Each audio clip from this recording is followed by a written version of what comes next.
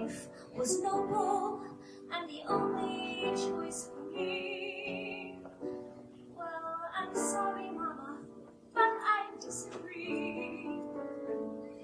I don't believe your past defines you. I don't regret the things I lack. Resign yourself to that which binds you. Me, I'm never looking back. For what?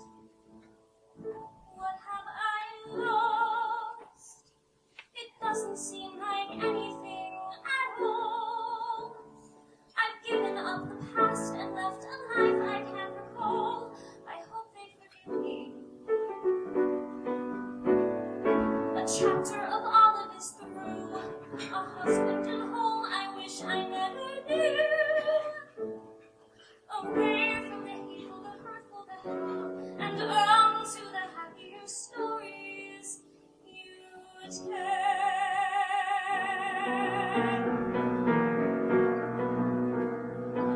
When I was 10, I stole a book from the general store one day.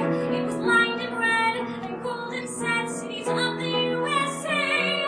That book became my Bible and my room became my stage. A proscenium, all shades reflected, pictures on the page, and I